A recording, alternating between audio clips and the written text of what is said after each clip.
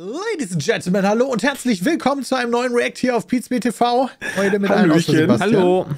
Und wir schauen uns heute an Customer States Compilation The Best of 2022, gewünscht von Idebu auf pizmeet.de. Da geht es wohl um irgendwie Werkstätten und Leute, die mit bescheuerten Sachen da hinkommen und sagen, das funktioniert nicht mehr. Okay. Das ist quasi IT-Service IT-Service Bram nur für Autos. Ja, okay. Hey guys, welcome to a new episode of Just Rolled In.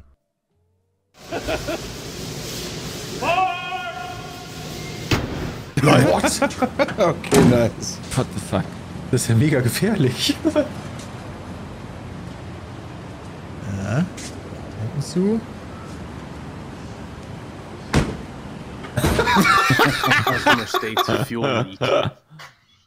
Ach du Scheiße.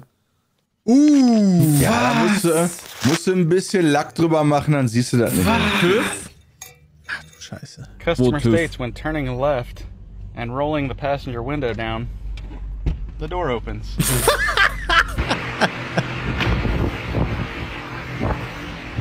Wie die Tür schon aussieht.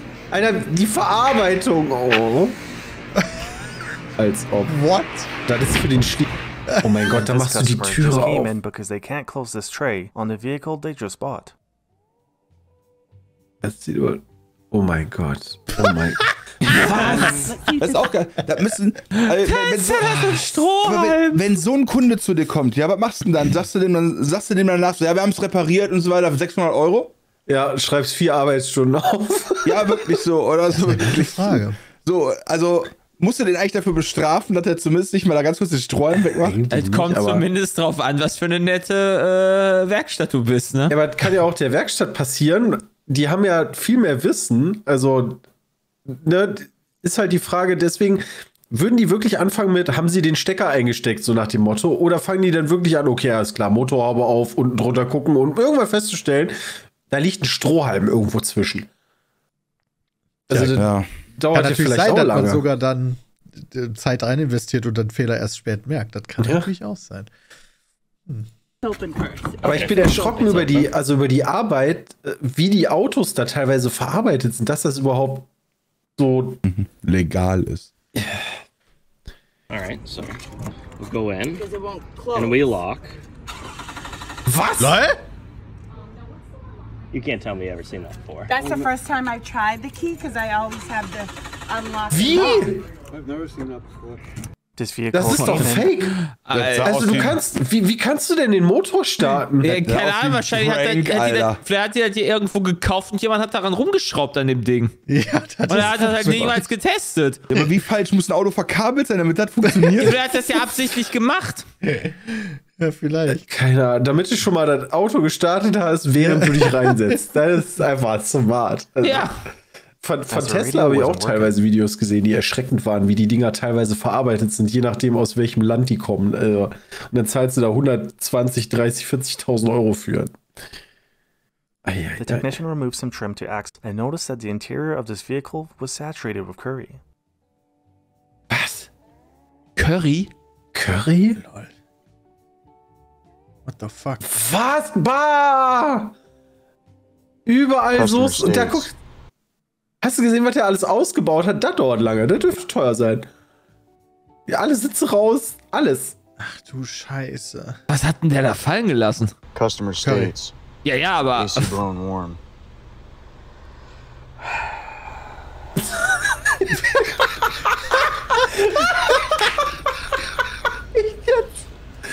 Ey, das kann nicht euer Ernst sein. Well, that was easy. Customer states it sounds like a cowbell when he drives over bumps. The customer later found out that his friends pulled a prank on him. Wie geil ist das denn?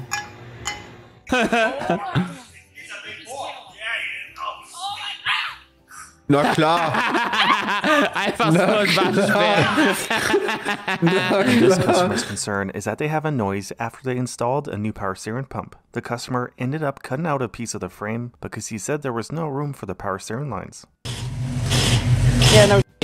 Wow. All right, today we have a 19 Chevy Silverado with 40,000 miles on it, in for a large Keep evac trouble. leak. So let's just take a look. Der sieht doch echt gut aus. Oh. Oh nein. I think they forgot to take that out. Customers stated they were just pulling out of their driveway, then their car stopped moving. Holy shit. What the fuck?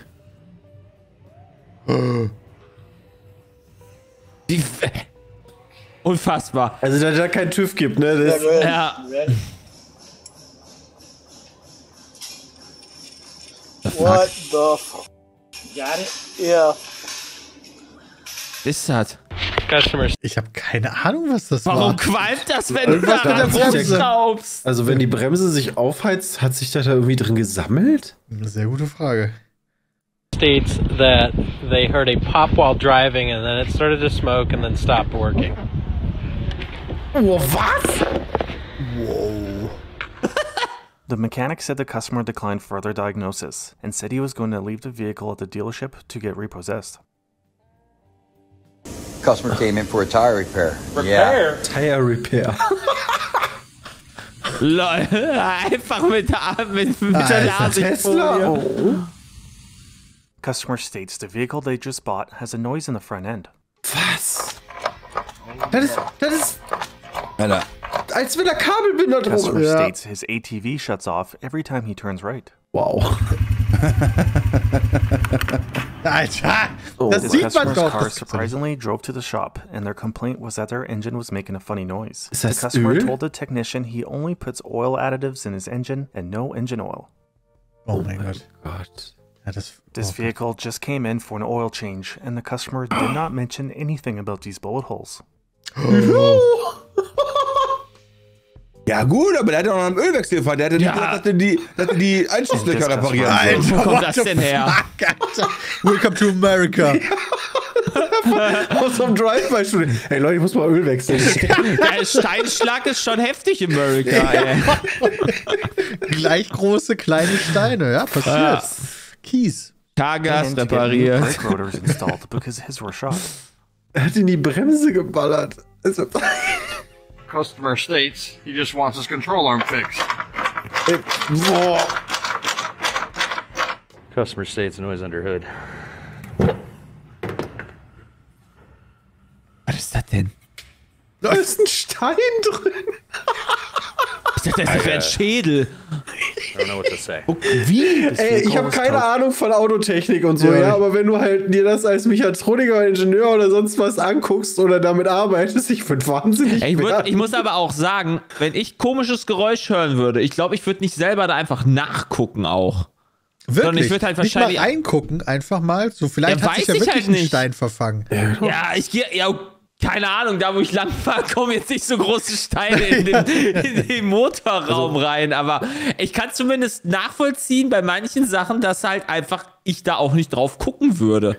Bei manchen siehst du das ja auch nicht so unbedingt, weil die Motoren, wenn du die Motorhaube aufmachst, einfach so verbaut sind, dass du da gar nicht so viel sehen kannst, außer jetzt Wischwasser wechseln oder Öl. Ja, ist bei mir auch so, ehrlicherweise. Da ist eine große Verkleidung. Und die Autos zeigen ja in der Regel, also zumindest unsere Autos zeigen ja auch an, wenn sie krank sind. Ja. To this body shop after the driver hit a guardrail. The technician said the driver didn't sustain any serious injuries and was towed to his body shop, so the customer's insurance company could take a look at it. Wait, das ohne Ganze Leitplanke, ey. Das ist ja echt zweiter Geburtstag. Wow. What the fuck, ey? Na klar, wie oft da Tiere drin sind. Oh.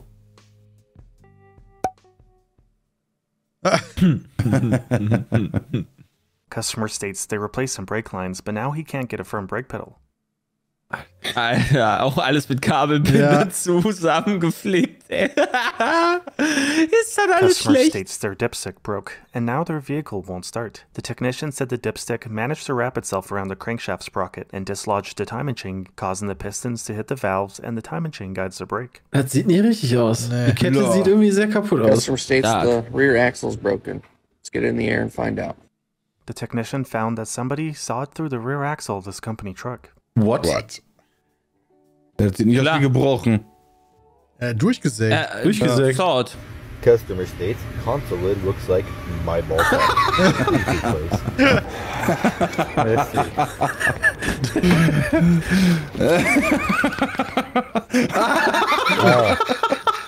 Yeah, das ist Geil.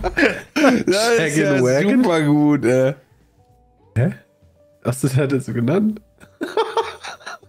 Oh mein Gott. Oh Gott. Customer states their brakes don't work after they had a family member install new brakes for them.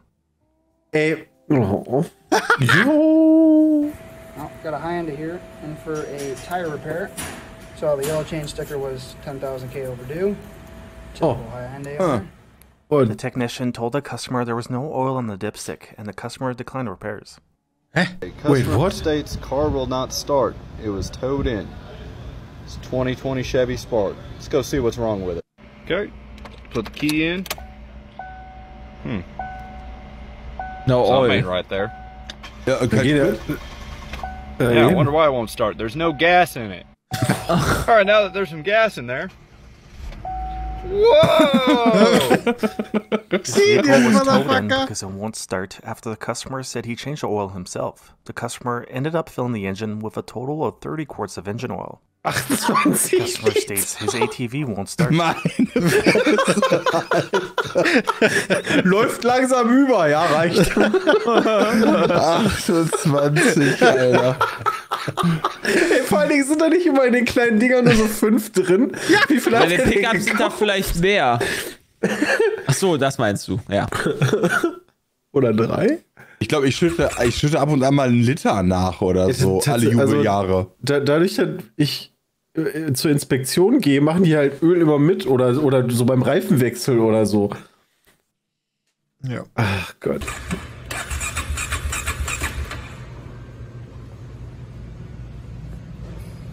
Was ist das denn, der Luftfilter? Oh mein Gott, der ist eingepackt. Was? Der ist falsch rum. Oh nein.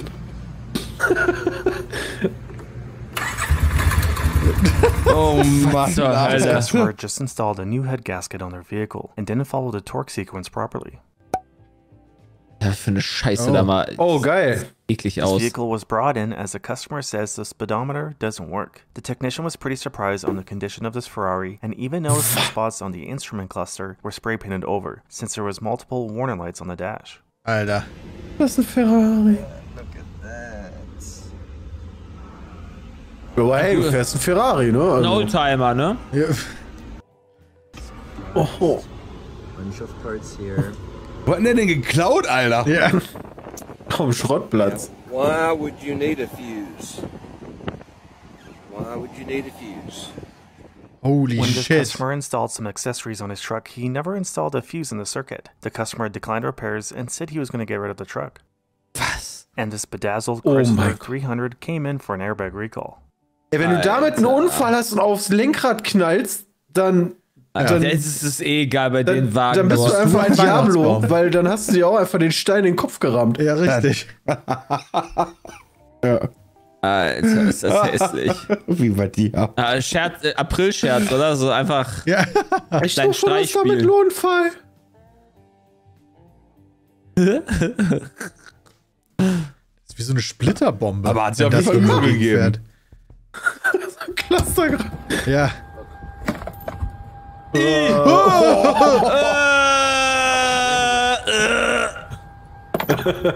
Warte, echt wieder. Ey, wie easy das die Werkstattleute immer nehmen. Alles voll, Alter. Das haben die doch jetzt in der Werkstatt.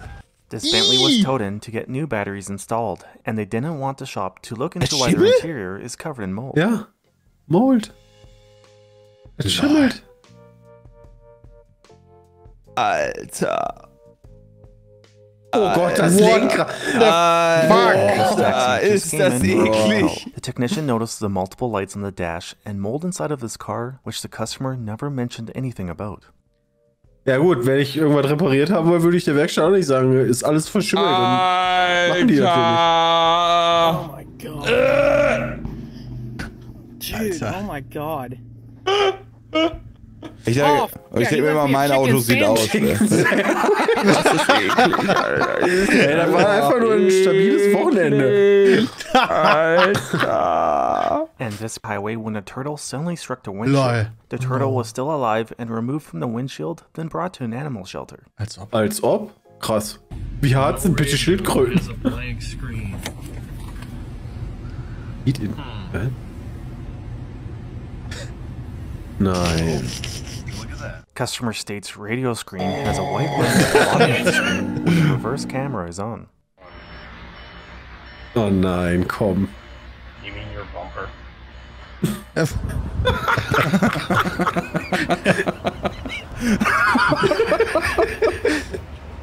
Oh Mann, ey. Es hat Weißes auf dem Bildschirm. Was? Ding war nicht verschraubt. Boah, Slicks! Alter, holy shit. While driving on the highway, the technician checked the 3 other tires and they all had 90 PSI in them. 6. Was? 6,2. Verstehe ich jetzt gar nicht. Ist doch okay, oder? Customer states that the tire light is on. Alright, let's check these tires real quick. Oh my god.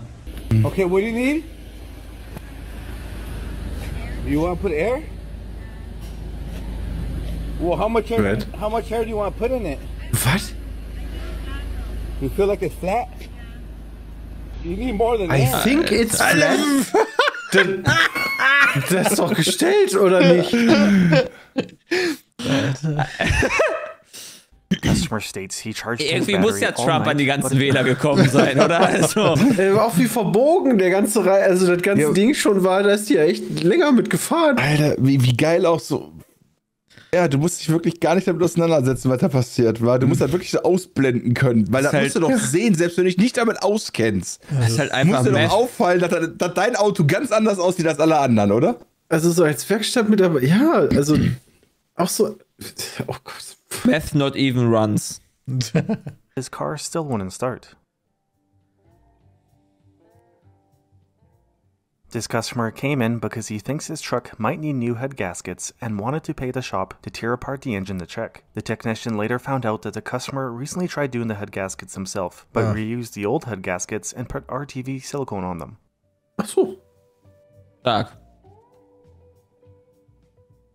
Customer states they want to check over on their 1960 Volkswagen Beetle after they hired a Volkswagen specialist that installed new wheel bearings. This technician found that it was missing the wheel bearing races, and the wheel bearings weren't even greased, and on the other side, they installed the wheel bearings the wrong way. This vehicle was also towed in as it wouldn't start after they tried adjusting the valves on the engine. Da war ganz schön krasser Experte. Customer came in complaining that their speakers aren't working. The head unit turns on, but there's no sound. So I checked the fuse for the amp, and it's blown. And as soon as I put a new one in, it blew again. So I come over here to check the amp, and I think I found your problem, sir. That's a rotting pumpkin that is leaking. Warum riechen Sie das denn nicht? Ja, aber wie kriegt man das denn? Also, ich meine, kennt ja jeder, ne? Mal eine Münze fallen lassen, hoppala, unterm Sitz gelandet oder Handy. Aber ein ganzer Kürbis. Nein, pass auf, ich kann dir das erklären. Du kaufst den Shit ein, wirfst den Shit hinten rein, trägst den Shit wieder raus, der Kürbis ist weg. Fuck. Oh, Scheiße. Hab ich wohl vergessen. Ja, den muss ich dann ja im Laden vergessen haben. Habe ich überhaupt einen Kürbis gekauft? Okay. Weißt du, so wenn man selber an sich selber zweifelt. Hatte ich den? Halten wir mal fest, Peter hat auf jeden Fall schon mal einen Kürbis in seinem Auto verloren. Nein, nicht. Aber ich will ja mal ein bisschen Verständnis für diese armen Leute aufbringen. Ich verstehe das schon, Peter. Also ich verstehe tatsächlich, dass man den darunter vergessen kann, aber so nach ein paar, also ich weiß nicht, wie lange der Kürbis braucht, bis der schimmelt, aber dann muss man das doch merken. Ja, wir hatten noch einen Kürbis, wir haben den noch geschnitzt, also ja, was meinst du, wie dieses Auto von vornherein halt einfach riecht? Dass du das nicht mal riechst. Ja, stimmt. Ja, aber da muss sich hier, selbst der normale Geruch, egal wie sehr das klingt, muss sich doch verändern. Format out, took the other format out, so I gotta get under here for a module. Huh? What? There's flat Twinkies under the format. Was? This vehicle came in for an oil change and Wenn ich das als Mechaniker aufmachen würde, würde ich ja so die Polizei rufen. Alufolie eingepackt. Ja. Jay vermutet direkt Kokainer. Ja. Nur Twinkies. Interest in LED light installation. She said whoever installed it used staples to staple it to the fuel tank, heat shields, Oh and mein used Gott. ties to attach the wires to the lower control arm. Kann man mal machen mit so einem Tacker. This customer came in to get their LED strip looked at on their RV because they said the fuse keeps blowing, and they added a bigger fuse, but that didn't fix the issue. Warum wohl nicht? Ja, da ist nichts mehr, was noch irgendwie. What the fuck? Warum sind da Lautsprecher unterm Auto? Oh Gott, mit Tape! Alter. Was Customer zur Hölle? states. 80.000 Watt. Put on custom rims. Here's noise. Don't understand. Oh, was? Ey, so lange habe ich das Gefühl, wir können einfach eine Werkstatt aufmachen. Jeder ist einfach Automechaniker. States. My truck's all over the road. Looks like got a wee bit of front offset. Huh. Let's look under it. Oh, those U-bolts ain't happy. That's, oh, nice. Double block. And one pothole away from ruining your whole life. Oh Gott. Ach du Scheiße. Dude. How? Why? No. What? What the fuck? Right. You want to fill the washer fluid up. That is vegetable oil. Was? There's 3 layers of liquid. Alter, das ist doch alles dumm. All right. Customer states, car clunks under acceleration. Oh mein Gott. Was? Die ganze vordere Achse hängt nur noch an dem mit Blech oder was? Ja, so an 2 An dem Fäden. Restblech. Customer wants us to install a 4-flat trailer wiring. Junge, ist das die Titanic, die sie jetzt an Land gezogen haben, oder was? Was ist das? Wo muss der Wagen stehen, damit der so rosten kann überhaupt? Tief im Atlantik, Bram. Ja, der muss ja wirklich in Salzwasser drin stehen den ganzen Tag, oder? Spot slides sideways like it's on ice anytime to accelerate. Oh Alter. Ja, das geht When this noch. customer arrived, he parked in front of the shop, and the mechanic thought a vehicle was on fire. The customer said the heat stopped working on his Jeep, so this is what he's been doing for the past couple of weeks. Achso, als Heizung. Das nimmt er als Heizung, während der fährt? Ja, das finde ich 10 von 10 smart auf jeden Fall. Er kann nichts schief gehen, glaube ich. Gesundheit, Dennis. Sofort Führerschein weg. Ja. Und nie wieder Auto fahren dürfen. Blue light on. Blue Light. Oh.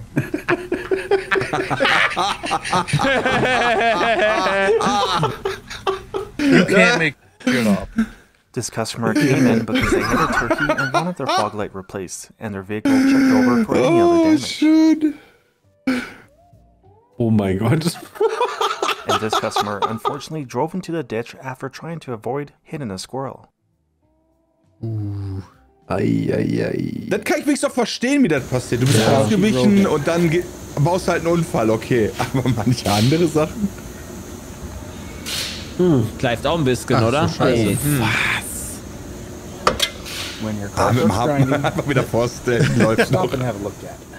Customer states, light vibration in the front right. Was ist das? Jetzt hat er kaputt gemacht. Was macht er denn jetzt? 47,000 miles. The customer brought it in and just wanted a tune-up and oil change, as he hasn't changed the engine oil or done any service on his vehicle since he bought it brand new. Ach du Scheiße. Wait, der hat seit 75.000 Kilometern gar nichts. Oh mein Ja, aber Gott. geht doch. Wieso funktioniert das doch? Ja, jetzt It had a little bit of a rattle. Alter. Sie das auch immer mit ihren Händen anpacken. Ja, irgendwann kennst du halt nichts mehr. Jesus was the last one to Kannst du service waschen. it, but I think it was a pterodactyl or something. Ein Fliegedingfeder. Still runs, just rattly. This customer accidentally added washer fluid to both of his headlights. The customer said he mistaken the washer fluid reservoir with the headlights as they have rubber covers on top of them. When washer fluid didn't come out, he tried adding washer fluid to the second headlight and didn't realize his mistake until he brought the vehicle to the shop. Customer states right brake light won't work. Well, of course it's not going to work when you're this low on blinker fluid. Gosh, come on, guys.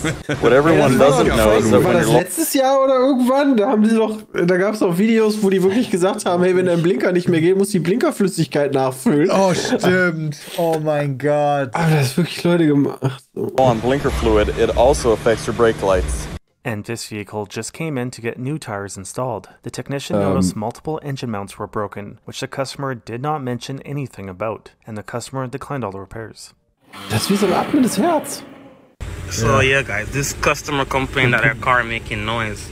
I drive it, it creeped me out. I'm like, what kind of noise is that? Like every time I put a magnet, there's a tank come out. Was ist das? They're coming out.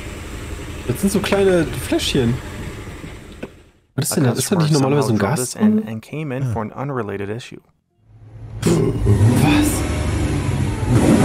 What the fuck? Wie gibt denn der Gas? Came in because the customer needs it to pass an emissions inspection. The technician said, What the fuck, einfach? Das war ja mega gut. Wie? Ja, du hast aber nicht genug Fantasie, Jay, muss man mal sagen. Da muss man auch mal ein bisschen Effort zeigen. Naja, wenn man drauf tritt, dann zieht er ja trotzdem an dem Kabel und dadurch gibt er Gas. Das Einzige, wo ich froh drum bin, muss ich ganz ehrlich sagen, ist, dass ich noch bei keinem Auto, dass die das so gezeigt haben, dass da irgendwie ein Uber-Schild drauf ist oder so. This is just a few of the things they found wrong with this truck.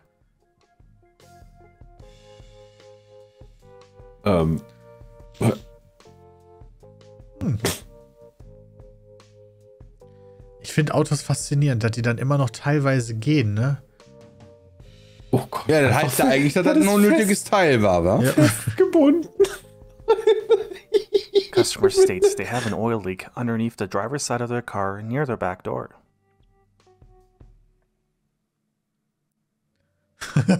Alter. Ach komm, das ist doch ein Witz. Lol. Das ist auch ein guter Der hat die Federung härter This gemacht. customer's Subaru was towed to the shop for a no-start concern. The technician said his shop refused to work on this car as it was a huge disaster. Wie setzt man sich denn da rein? Ohne Witz. Ach du, das ist halt einfach eine Todesfalle. Ich wüsste da überhaupt, was man anfassen muss, um dann keine gewischt zu kriegen. Interior Light. Jetzt komm, drück den Knopf. Oh nein. Customer states their fuel mileage hasn't improved ever since they bought this fuel saver online.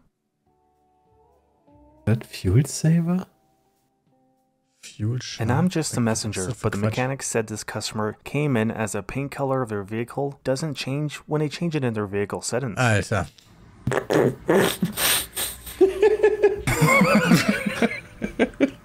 Was? Ja, das würde ich auch zurückgeben, ja? Was ist das denn für ein They said Scam? they hit a curb when they were at McDonald's. The technician was surprised to see the strut tower cracked at the spot welds and said he has never seen one this bad before.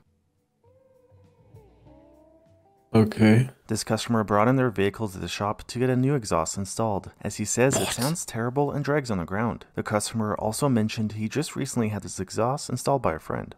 Ja, immer bei einem Freund. Also so gut kann ich auch schweißen. Ja. A dog was chasing this deer and it jumped straight over a customer's truck and into the back seat of another customer's truck. It made a mess of the interior and then jumped out of the window it came through. Oh, schön. This clip was sent in from a viewer who had this happen to the front of their automotive shop. The girl driving fell out when taking a corner because she didn't have her seatbelt on and the door latch on her vehicle was broken. Alter, ey. I hope you enjoyed this video of the best clips of 2022. Please consider leaving a like or subscribing if you haven't already. Thanks for watching. Das waren spannende 20 Minuten über den neuen Formel 1 Mercedes. Ey, der ist schon viel besser geworden. Ich habe aber trotzdem irgendwie gerade so das absolut krasse Bedürfnis, mal in die Garage zu gehen und mal unter mein Auto zu gucken und so. Ja, aber du hast ja selbst nicht dran rumgeschraubt, dann wird der wahrscheinlich nicht so aussehen. Nee, der wird doch nicht so aussehen, aber einfach nur mal um sicher zu gehen. Alter. Du hast ja TÜV in Deutschland zum Glück. Ja, danke. Also auch wenn manche Sachen ein bisschen seltsam sind, die man da einhalten muss, aber holy shit. Also, das war wirklich ein unterhaltsames Video. Vielen lieben Dank für den Vorschlag. Ich hoffe, ihr wart auch unterhalten, liebe Zuschauerinnen und Zuschauer. Und jetzt wünschen wir euch noch einen schönen Tag. Bis dahin, haut rein. Tschüss.